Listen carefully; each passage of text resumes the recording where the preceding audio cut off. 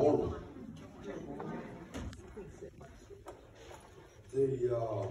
The youth that are going to the Saco Springs Youth Retreat will meet this Friday at First Baptist Church at Rimouth at 1 o'clock. They will arrive back at the First Baptist Church at 1 o'clock Monday, June the 14th. So let's keep them in our prayers this week as they go down and hopefully get to learn a lot and have a good time. Memorial service for the Pleasant Mount Baptist Church will be next Sunday. Brother Rufus will bring our message because Brother Ryan's going to be gone with the youth down there at the Saco Springs deal. Vacation Bible School will start the 14th, which is Monday week. And I think they're going to start decorating tonight and decorate pretty much every night next week. So anybody that wants to come help and volunteer to decorate and get that kind of, get this thing ready for us. And then First Baptist Church, their Vacation Bible School starts tonight. So any of our youth that wants to go down there, they said they're welcome to come join them. So, yeah.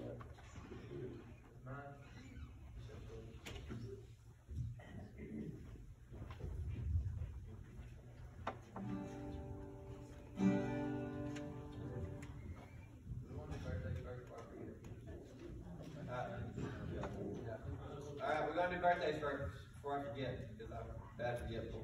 So if you have a birthday in June, will you please stand?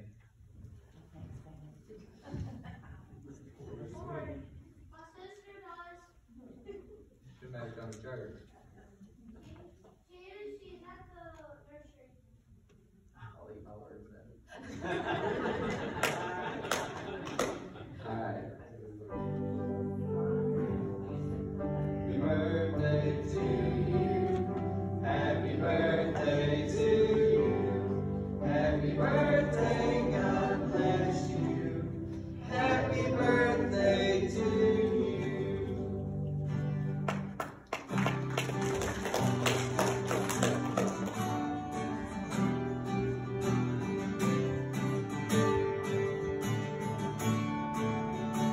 I count one day, the same God that never fails, and I fail me now.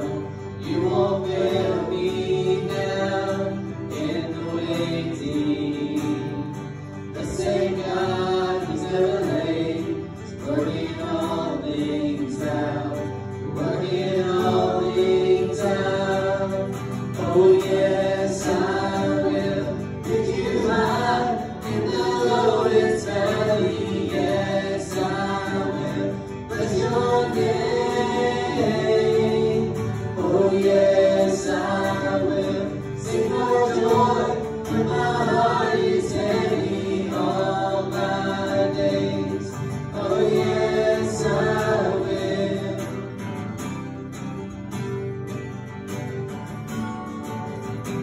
I count one day, the same God that never fails, will not fail me now. You won't fail me now in the waiting. The same God who's never late is working all things out, working all things out. Oh yes, I will lift you high in the lowest valley. Yes, I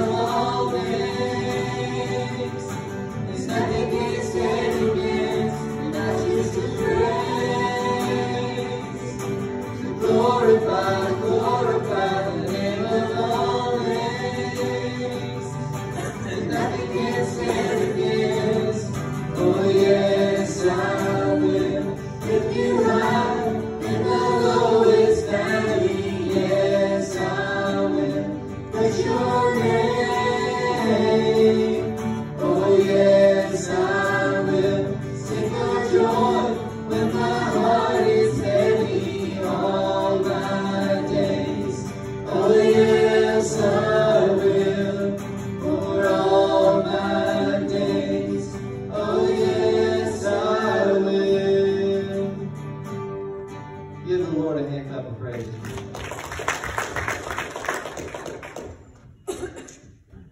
Good morning. Welcome to Pine Mountain Community Church. I'm excited that you are with us to worship this morning. And just be in prayer. We got a lot of things going. I'm excited about how we're starting to get things going back with our youth and with our children and with VBS, which we didn't get to do last year. I'm excited that we're going again this year. I know it seems a lot of work for those involved, but to me it's well worth it in having all the kids here and how much fun that we have with them when everything comes together. So be in prayer for the VBS and all that are working and coming up this week. It is very important that we have it and have that. But we're going to kick off today's service in prayer. If you would, let's all stand, and I'm going to open this up in prayer this morning. Lord, I praise you so much this morning, and we lift you up, Lord, and anything that someone may be going through right now, Lord, that they can rely and trust on you, for you are faithful. Lord God, I pray right now that you will put your hand upon this service, Lord, that you will come down amongst us and let us feel your presence. Lord, let the Holy Spirit move amongst this place and change us. Lord, let us be sensitive to your word, and let us be sensitive to the movement of your Spirit in our heart. Lord, let us be coming to you to worship you, for you are worthy to be praised. Lord God, I thank you and I praise you in the name of Jesus Christ. Amen. Amen and amen. You'll continue to stand in our time of worship. I think it's page 191. We can go. There's power in the blood.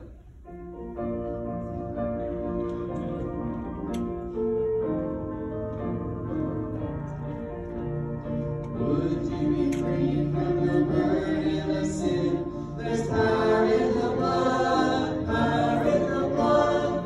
Would you believe for the victory win? There's wonderful power in the blood. There is power, power, wonder-working power in the blood of the Lamb. There is power, power, wonder-working power in the precious blood of the Lamb. Would you be free from your passion and pride? There's power in the blood, power in the blood.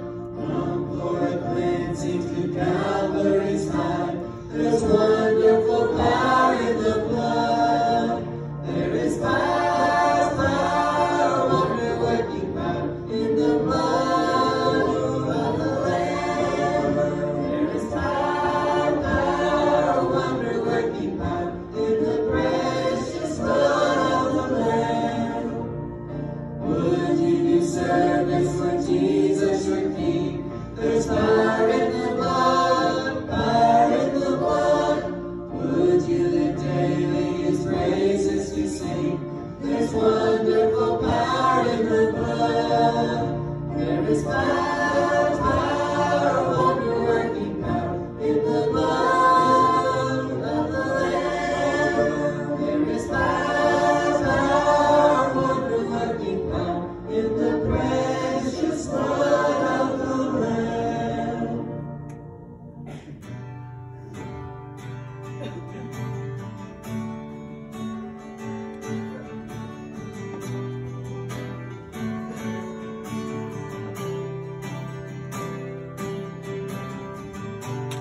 My Jesus, my Savior, Lord, there is none like you. All of my days, I want to praise the wonders of your mighty love. I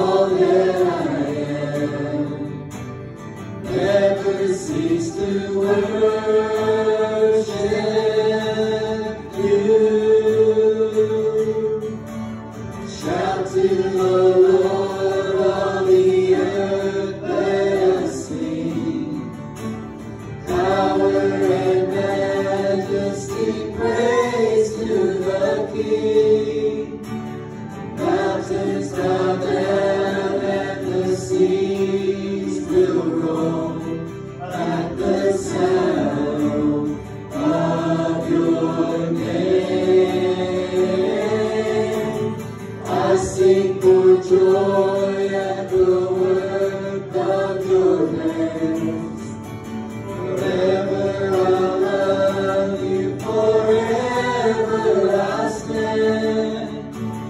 Nothing compares to the promise I have in you.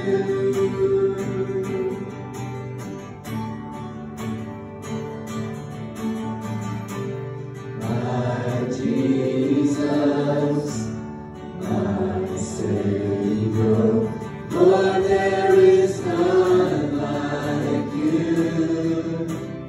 All of my days, I want to praise the wonders of your mighty love. My comfort, my shelter, tower of refuge and strength. Let every breath, all that I am, never cease to worship you. Shout to the Lord on the earth, let us sing. Power and majesty, praise to the King.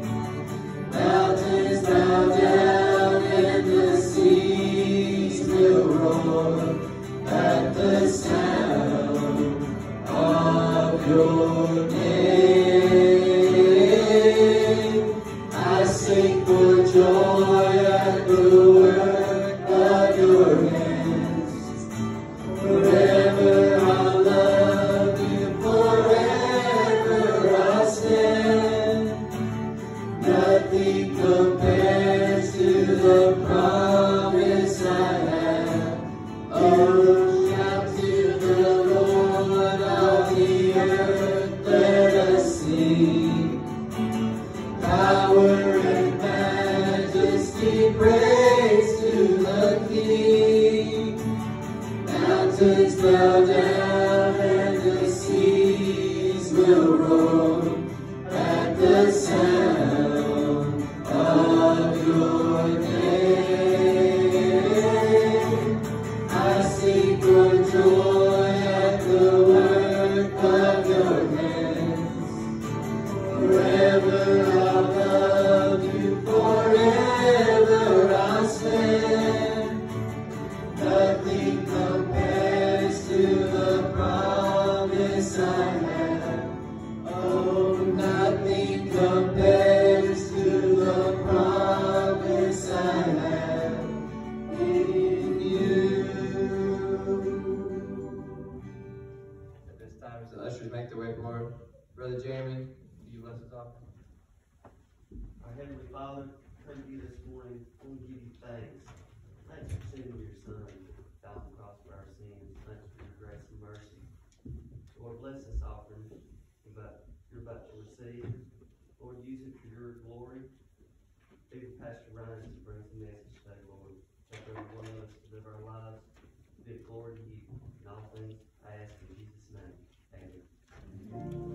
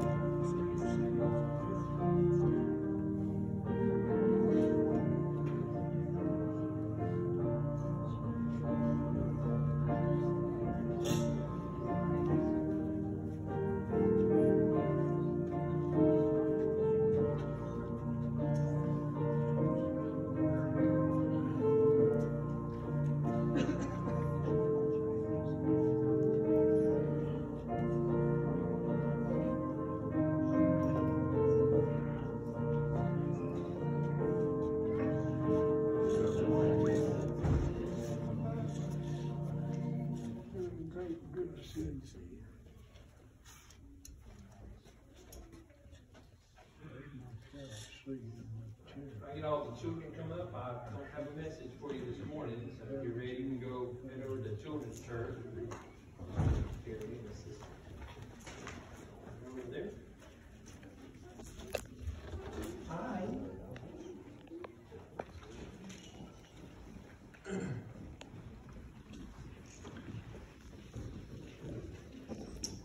We'll open up your Bibles to the book of Titus, or the letter of Titus.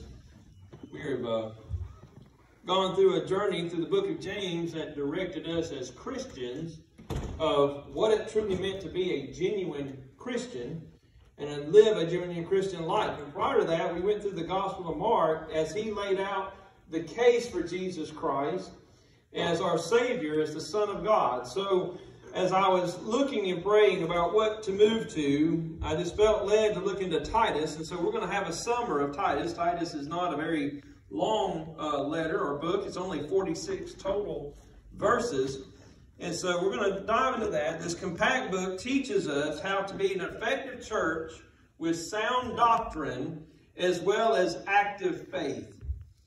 Pastor John MacArthur stated that Titus is an evangelistic letter whose ultimate purpose was to prepare the church for more effective witness to unbelievers. So Titus contains, basically is a manual for a church, building a church, attending with authentic people who have faith in Jesus Christ and who strive for the glory of God. I believe I was led to this book because, like I said earlier, the Gospel of Mark presented the truth to us of who Christ is. He laid it out to us that this is the Son of God. And James laid it out to what it is that we should be in Christ. And today in Titus, we're going to start to learn how we, as Pine Mountain, as a group of church members, ought to be using our faith for the glory of God. And so that's why I'm looking into Titus, and we're going to see in Titus that we're going to learn all kinds of stuff as the qualifications for God's ordained leaders. We'll look at grasping essential connections between sound doctrine and good works. We'll gain a fortitude to strongly reprove false teachers. We'll learn stuff about our doctrine to profess our faith into this world. And we'll understand the distinctive role of who we are as a people moving forward in this generation. And we will live with a sense of hope and expectation that the grace of God intended.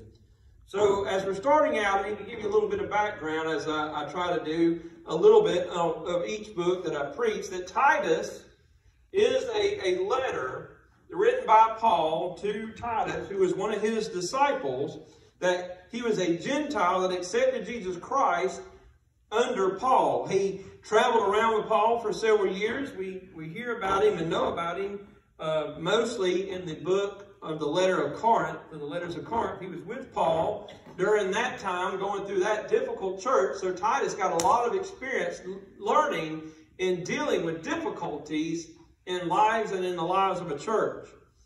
So Titus followed Paul on his missionary journey to the island of Crete, where they ended up planting multiple churches in that time. So Paul left Titus in Crete to supervise those churches and encourage and strengthen them. And Titus eventually became the first bishop of the church of Crete, which was really an accomplishment. While Timothy, you see, was a disciple also of Paul, lacked self-confidence, Titus was not. He was a troubleshooter. He was there. If there was a hard assignment, Titus was the man for the job.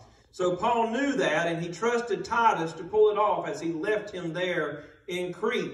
Now, when I tell you about Crete, Crete was known to be a mainly pagan place. It believed that Zeus was born on that island, and so they had to deal with a lot of paganism. It was also important that the people of Crete at the time were known as Cretans were known as liars. They were known as being very brutal people. They were known as being people that were just rough and tough and rugged, and they were gluttons for everything. And so you left Titus in this place, bringing the gospel of Jesus Christ to these types of people back then. So this place was filled with idol worship, and Titus was there to train people and ordain leaders in the church. So if you would, turn with me to the book of Titus. We're going to look at the first 4 verses here today, and we're going to stop there and start breaking it up from there. So look with me, starting in Titus 1 through 4. It says this, Paul, a bondservant of God and an apostle of Jesus Christ, for the faith of those chosen of God, and for the knowledge of the truth which is according to godliness, and in a hope of eternal life, which God cannot lie, promised long ages ago, at the proper time manifested even his word and proclamation, with which I was entrusted according to the commandments of God and our Savior.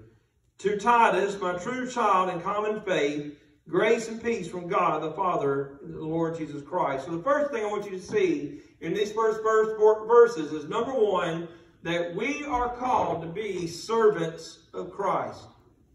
Paul introduced himself in verse 1 as Paul, a bondservant of God and an apostle of Jesus Christ. Now, the author, of course, is Paul, and that Paul is the name that he was given. He was known as Saul, and he was born, as many of you may or may not know, in a Jewish family and raised in the tribe of Benjamin.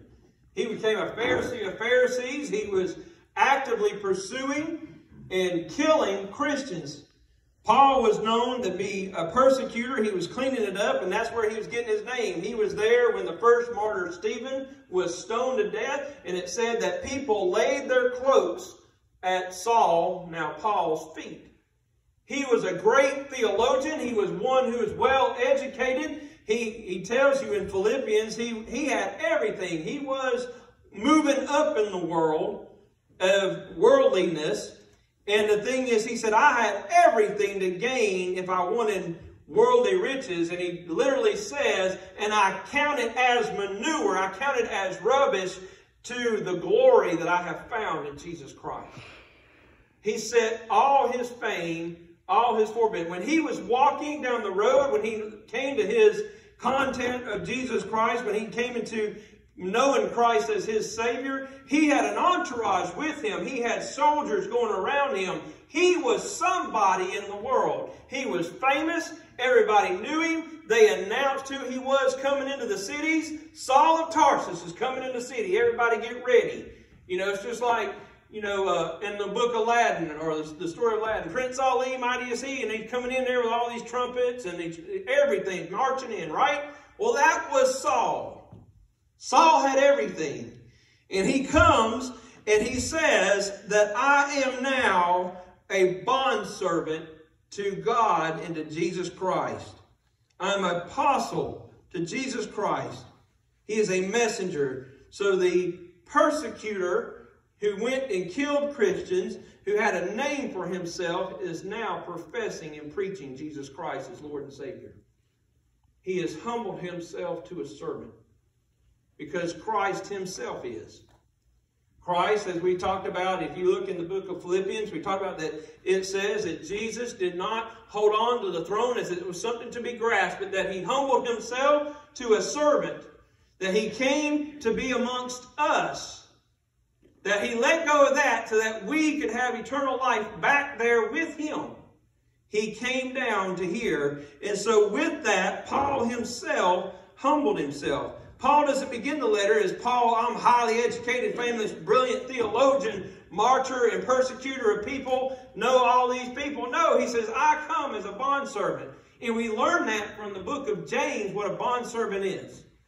A bondservant was a slave that had paid off his debt, but then gave his own choice servitude to his master.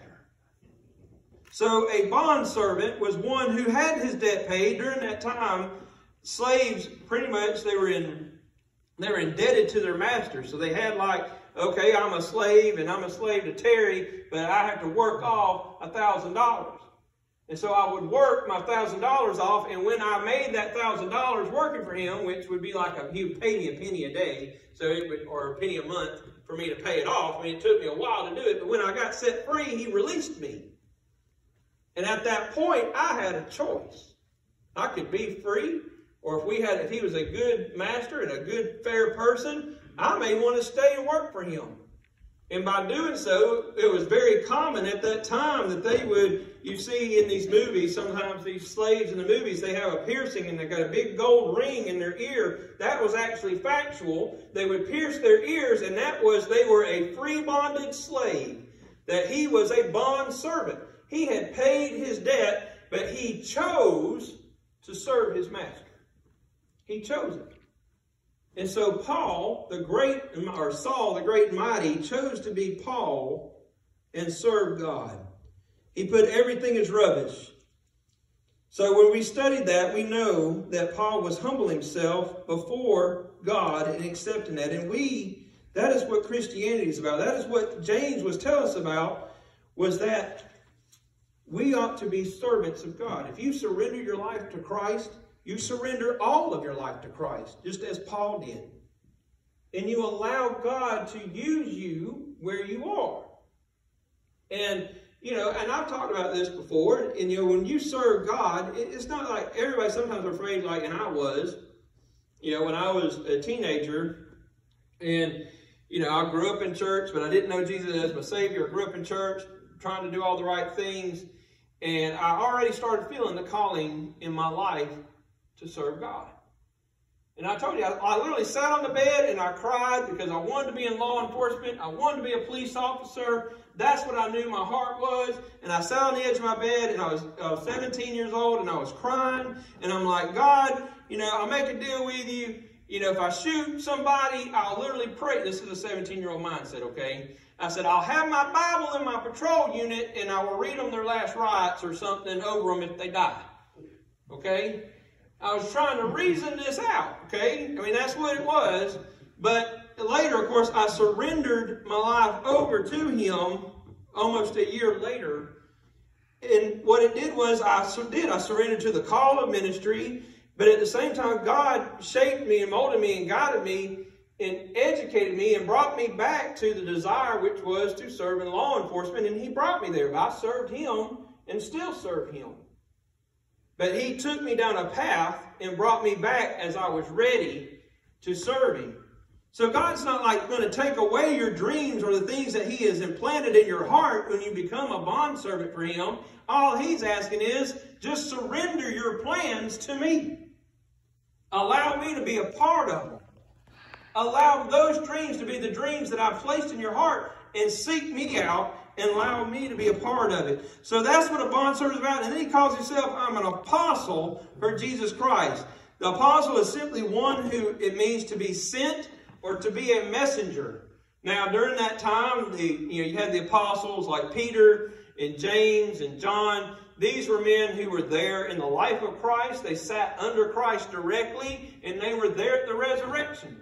So that was a little bit of a different type of apostle, but they still means the messenger. So the apostle Paul was a messenger genuinely taught by Jesus Christ.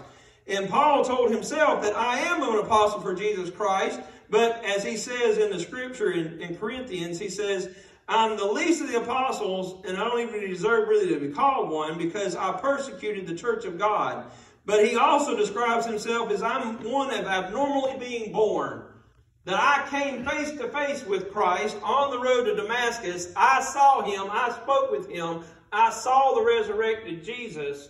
And so I have that moment in my life that I'm kind of an abnormal apostle in considering of me with the others. But I am a messenger of God. So as a servant, we are also messengers.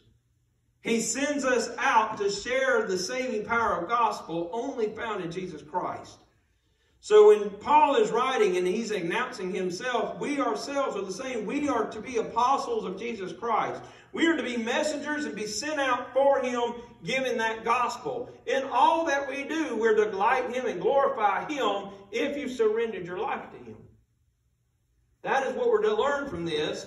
That as all of us come together as a church, that we're each one here as messengers of God to learn and to grow, as we're going to get into in a minute, and grow in him and have faith and understanding and knowledge, so we're not just some ignorant people. Our teachings are not to be a mile wide and an inch deep. There are many people out there. There are preachers currently here that have got like 50,000 people sitting in their thing. But if you listen to their preach, it's about as shallow as a creek bed that's pretty much dried up. Amen. That is where they're at. We are to have the meat of God and learn of God. And that's why you come here as a church body to learn and delve into the faith of Jesus Christ.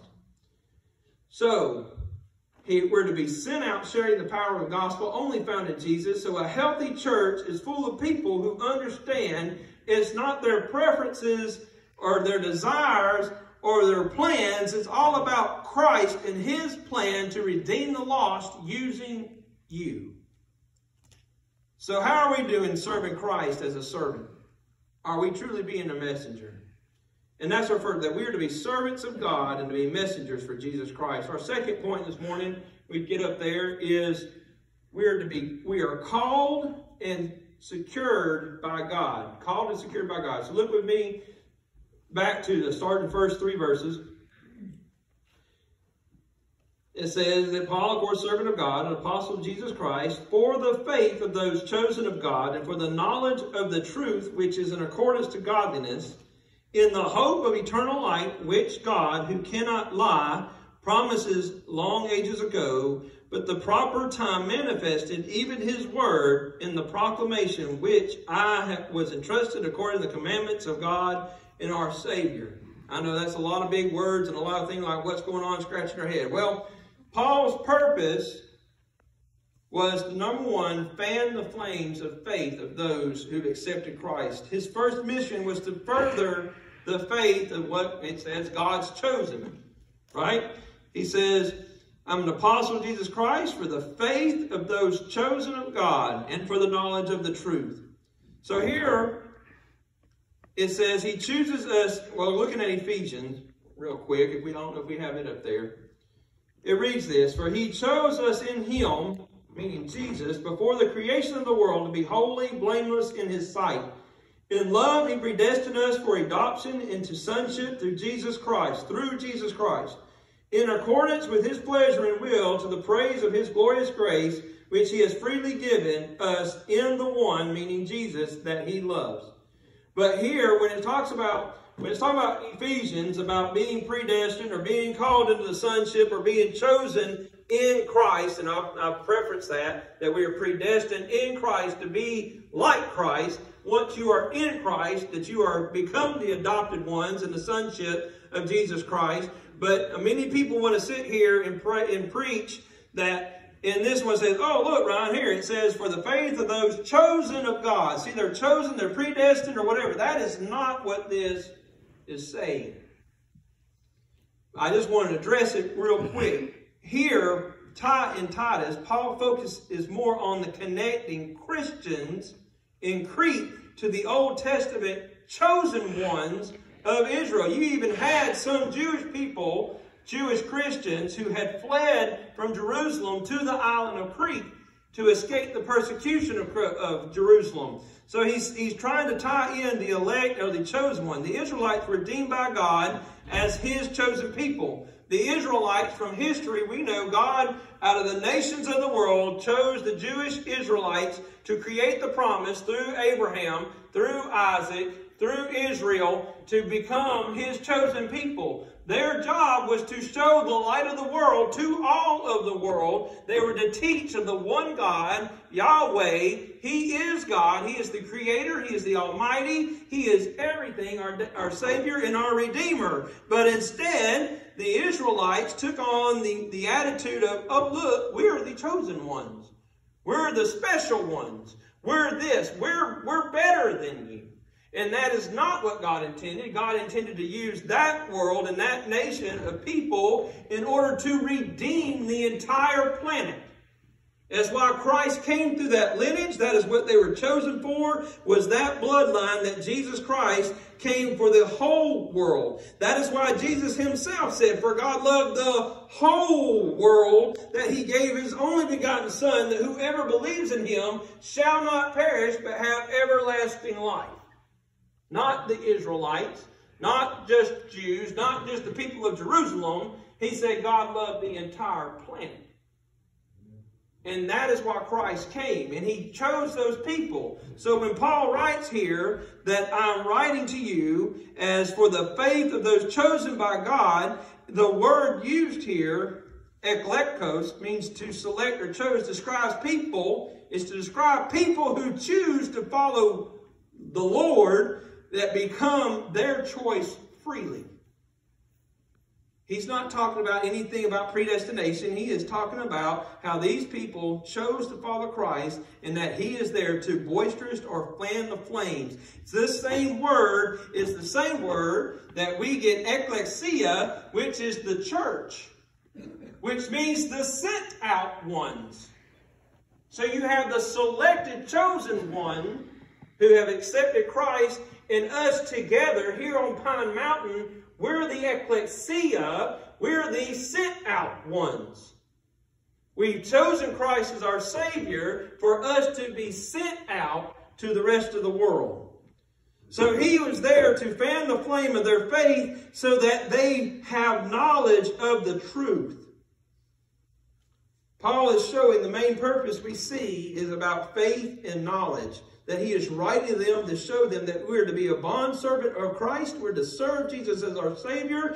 We are to call ourselves apostles or messengers of God. We have chosen God as our Lord and Savior. And we're to have the knowledge of the truth as our background in the midst to show this whole world, which is in moral chaos, as it was in Crete. He was there in a place that I told you they were liars, they were brutes, they were deceivers, they were thieves, they were thugs, and he placed in the midst of all these people his son Titus by faith, and he says, I want you to present the love of Jesus Christ, and you're going to present it with the knowledge of the truth that he is Lord and Savior. Folks, that is what we are supposed to be doing today in this world that is becoming morally corrupt.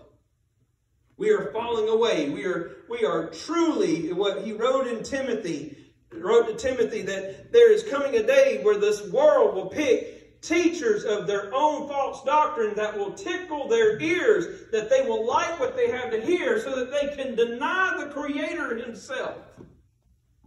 They want to push God completely out. If you don't think the United States is not doing it now, you're mistaken. They are. They want to push God out of the schools. They want to push God out of your lives. They don't want a guy kneeling on a football field to pray before a football game. They want to chastise him because, oh, he's over there praying in the end zone.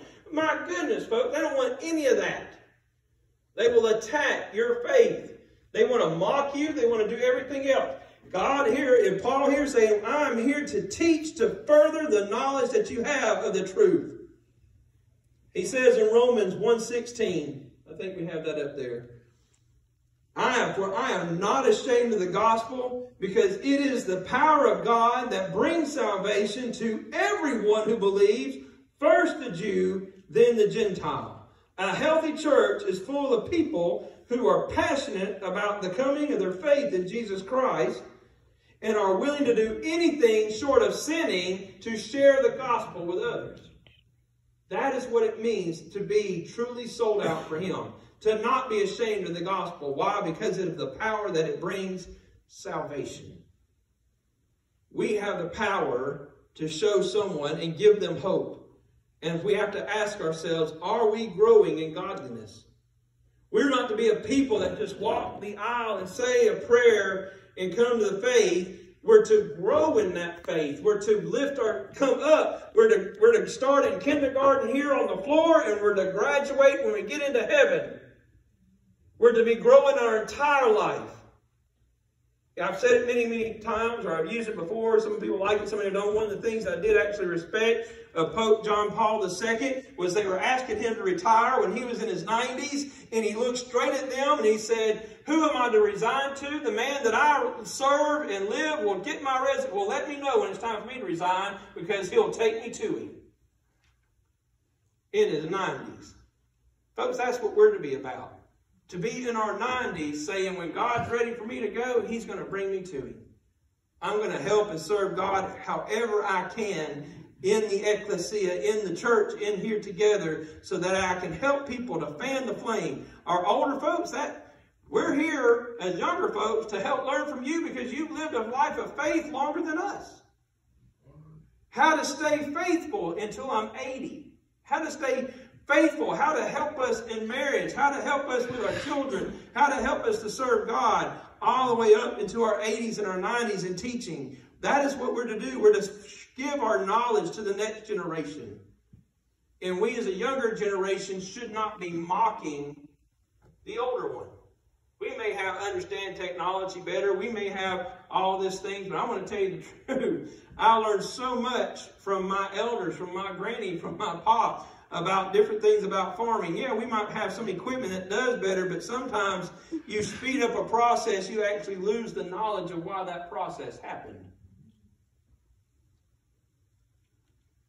2 weeks ago, I came into work and stopped up at the Jackson Holly Pond, and there's some old elderly men sitting at a table. Most of them are in their upper 80s and 90s. And they're like, well, come on, young buck. There's just the 4 of us in there. Come on. I was going to sit by myself. And they're like, no, no, no. Come over here. Have a seat with us.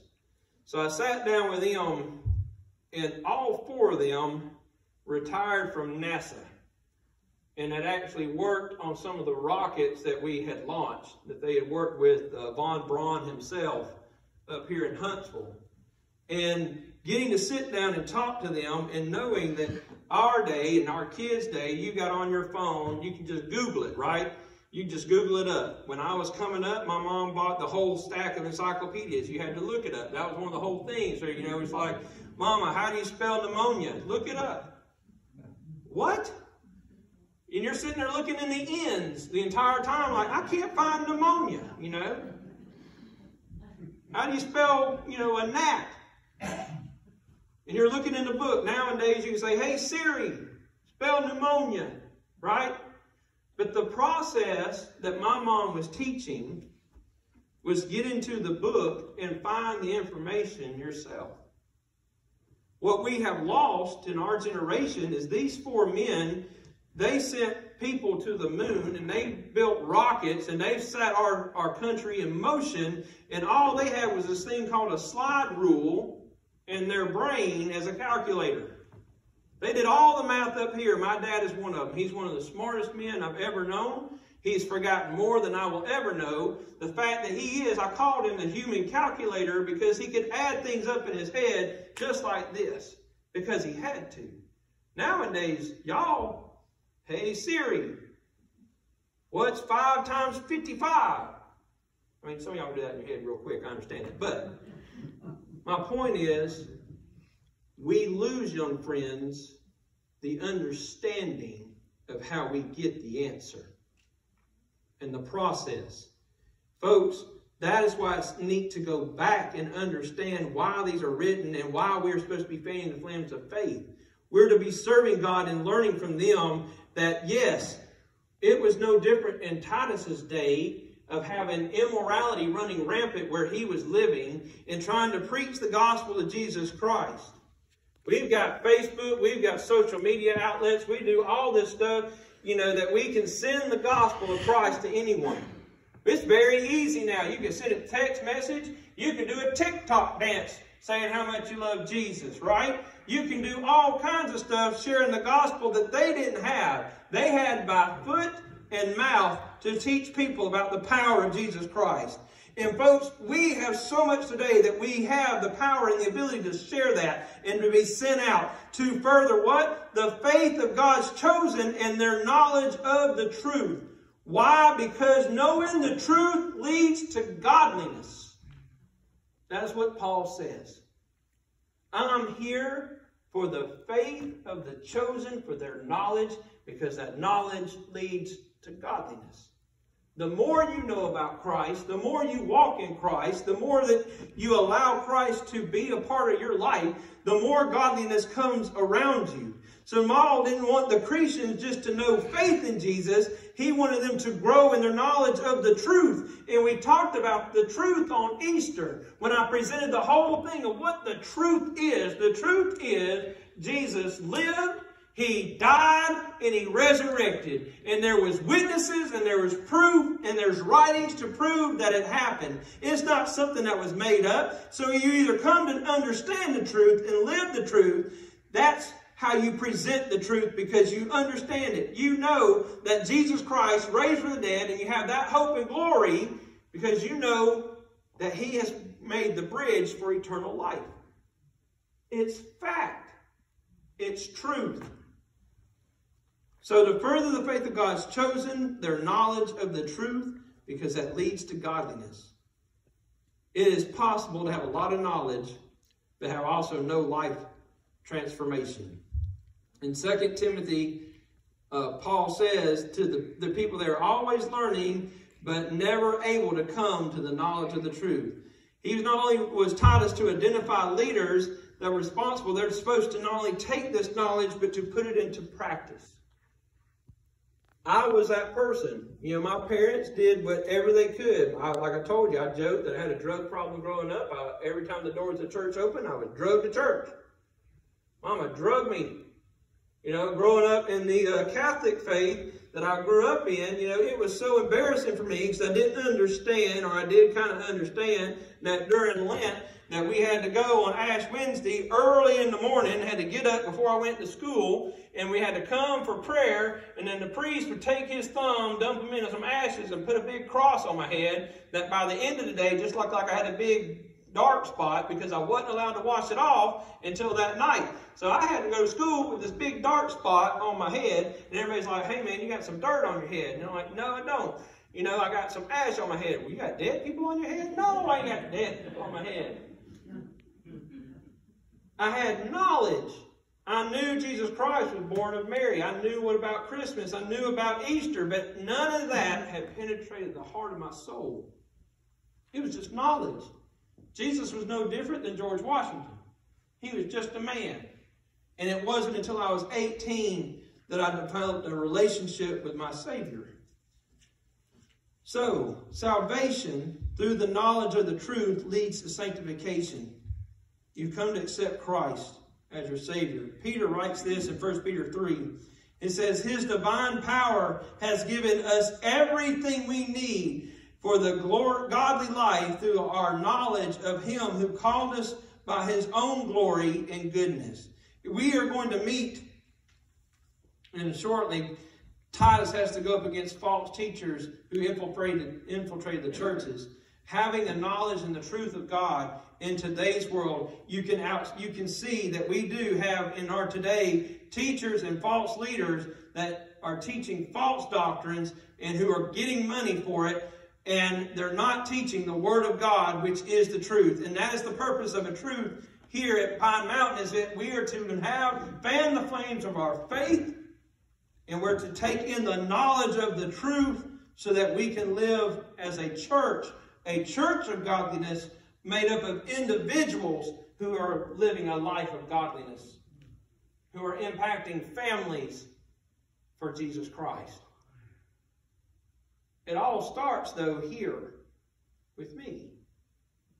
To be a servant of Jesus Christ, accepting Christ, knowing that he has called me to serve him, and finally, understanding that through that acceptance that we have eternal life. Folks, there is a real heaven and a real earth. It says here that we are to fan our flame for the chosen ones. We are to hear, to have the knowledge of the truth. We're looking in verse 3. That it lives according to godliness. Why? In the hope of eternal life, which God cannot lie, promised you ages ago. Folks, the truth and know that Jesus is our Savior. By putting our faith in him, no matter what the cost. We kind of talked about it. We're doing the Job in the Sunday school. Job gets his life crashed, and he kneels down, strips his clothes naked before God, and says, I was naked in my mother's womb, and I will leave this place naked, for the Lord gives us, and the Lord takes us away. Blessed be the name of the Lord. He understood who God was in that time of trial. Folks, if you know Jesus Christ, this time is but a vapor. It's what James told us. We know that there's a hope of eternal life, which God has promised, and he doesn't lie. My grandfather, on my mom's side, and I actually called her to get her permission to tell the story because she gets emotional about it. But I told her why I wanted to use it, because it shows that a person who loves Jesus and has a hope of glory in the midst of a time of trial has that hope for a future, that this is only passing. My grandfather on my mom's side died when I was 6. I did have wonderful memories about him, but he died of cancer. And he was a World War II vet. He was a big man. He was about 6'2". He was very barrel-chested. He was a bombardier. He fought on 2 war fronts in Europe and over in Japan. He was a man's man. And he was also a believer in Jesus Christ as his Savior. He was faithful. He had his family in church. He was all about being in church. But back in the 80s, of course, we still have problems with people with cancer today. And so the cancer started to eat his body. And it overtook this big man that I have these great fond memories and share his birthday. I was his birthday gift when I was born. So we had a special bond together. His last name was McNulty, and he became Big Mac, and I was Little Mac. So he carried me around wherever I went. And so Granddaddy, he was dying, and he went from being about 235 to 240 pounds to 130 because the cancer was eating him. And so they ended up having to actually paralyze him because the pain was so intense and severe, medications were no longer working. They just stopped because the pain medicine didn't do anything for him anymore. So the time was coming, and my mom was there visiting, and she got the blessing of being by his side. And the pain was so severe, and it had eaten up his body that he couldn't speak anymore. So he was laying in bed. And she was there, and she said, of course, she was talking to her daddy, my grandfather, and she was holding his hand, and she said, no, all of a sudden he gripped, and it was a strong grip, her hand, which is surprising because he really had nothing left in being paralyzed, but she got a grip. She said across at the end of the bed was a cross hanging on the wall, and all of a sudden he focused on this cross and wouldn't respond at all, just sat there, completely gazed on the cross of Jesus Christ. She said his eyes became very blue, because they are blue, but she said they became a bright blue, and she said he had been very, of course, many of you see people who have been dying or they become very pale. It's like their color leaves their skin. She said it was all of a sudden, it was like someone was shining a flashlight upon his face. It started to have some color only on his face. And she said he looked straight at the wall, and she was trying to talk to him, and he had no thing. And all of a sudden, he spoke for the first time in months and said, "Glory," and passed. Folks, we get chills to this day. When you know Jesus Christ and your Savior, and you're in the midst of the worst thing that you can imagine, I'm just telling you, we have the hope of glory that this is nothing but a shell. This is only a vapor. This is only your time that you develop yourself for God. This is your moment, your gift that God has given of this life to come and seek Him and find Him. That's what the Bible says, that I have placed you here at this moment, at this time, at this decade, at this year, that you may seek me and that you may find me, because I'm not far from you if you only seek. Jesus said, if you will seek me, you will find. If you knock, I will open the door. All you have to do is come to me and acknowledge me and put your life before me. It is at that time, he said here, at the proper time, by the word of God, the proclamation, it was revealed. God cannot lie. It is through Jesus Christ that everything was revealed through the proclamation of what? His word, which is the truth. God revealed His promise of Jesus Christ through His word in the life and the resurrection of Him. So what drove Paul? What is to drive Titus? What it should be driving us is that we have the cure and the hope of eternal life, that we can focus on Jesus Christ at the cross at the end moments of our life and yell, "Glory!" That is the life of a genuine Christian, that we have something that this dark world doesn't have. Amen. They want to fill us with their toys, not eternal life. John 17:3 says, now this eternal life that you know, because you know Jesus Christ, the only true God, and Jesus Christ, whom he has sent. Christian lives in perpetual hope that we are only travelers through this world towards our heavenly home. So I ask you this morning, are you 100% sure that you're going to heaven? Are you 100% accepted Jesus Christ? Because it is only Jesus Christ that is the truth. There is no other way. Buddha's not going to take you there. Confucius is not going to take you there. Muhammad is not going to take you there. You are not going to get you there. The Bible tells us that all have sinned and fall short of the glory of God. There is no one here that is perfect. There is no one here. Sin cannot stand in the presence of God. Sin cannot be in his presence. So Jesus Christ had to come. He had to be the sacrifice that took upon all of our sin, as we talked about on Easter, that Jesus Christ became our sin so that we may have eternal life. And I end with this. It says this in John 3:36. Whoever believes in the Son, Jesus Christ, will have eternal life. But whoever rejects the Son will not see life, for God's wrath remains on you. If you don't have Jesus Christ in your life, if you have not surrendered your life to him, there is only one path for you, and that path is destruction and hell. Hell is a real thing, people. It's as real as the ground I'm standing on. It's as real as the heaven that I long for. It is as real as that, and I don't want anyone, I don't care who you are, to go to hell. I want you to know Christ, and that is the only way. I am the way, the truth, and the life through Jesus Christ. We are to serve him. He is calling us to him. You must accept him. That is your choice.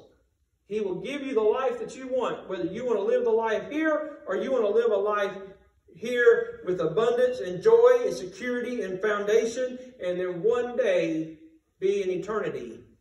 We only see what's in front of us. Heaven is real. I know it is. And I pray that you have accepted Christ as your Savior and that you surrendered it to him. Let's all stand for prayer. Lord, I pray right now, if there's anyone in this room that doesn't know you, that today will be the day. Lord, that they will just say, Lord, I've tried this life on my own, but today is the day that I want to surrender to you. I want to give you the wheel, so to speak, Lord. I want you to take over the driver's seat of my life. Lord, there may be someone in this room who has wandered from the path and it's time to come home. Lord, that they feel that they are dirty, but you can clean them instantly with confession and redemption. Lord, I pray for them right now that they need to come home, that the altar is open for them. God, I pray for anyone that needs a home, that they will find a home here in this church. And Lord, I pray for our church right now, that we will be embodied by the Holy Spirit, and that we are chosen by you, and that we are sent by you into this dark world. Let us, Lord, be a light in this community and into everywhere that we are. Lord, I thank you and I praise you in Jesus' name. Amen. Amen. Page 342, just as I am.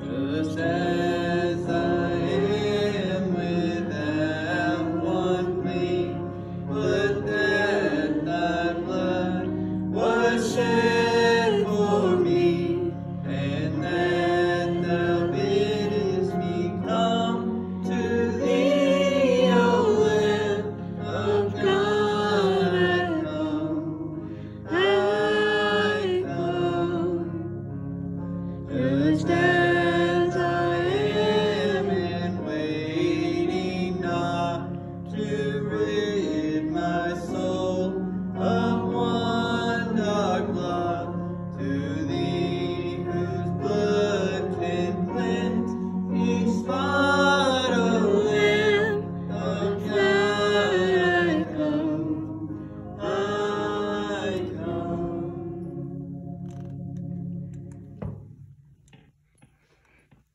What? Oh, I think I'm dead on my battery, so I'm going to try to speak up. I pray that God has inspired you and has comforted you this morning. And I pray that you will go and seek him and serve him and surrender to him in all that you do, because He wants to just to glorify and lift you up and use you to be the light of this world. Lord, I thank y'all for being here. Brother Jeff, would you close us in prayer? God, we do thank you for this day, Lord, that you've given us. So thankful for this church, Lord, and for the opportunity that you've given us to come here and worship today, Father. And we're thankful for our church family, for our pastor, Lord, for all that he does, Lord. We thank you for all that you do for us, Lord, and just pray that you will continue to lead us and guide us and direct us in a world that is cruel and hurtful, and just help us to remain in you, Father God. Give us the strength, and we're thankful for forgiveness and for your grace, Father. I pray for the sick and afflicted, that you would just be with us, Lord, and just heal them if it be thy will. Pray for safety of us as we go our separate ways. In Christ's name we do ask, amen.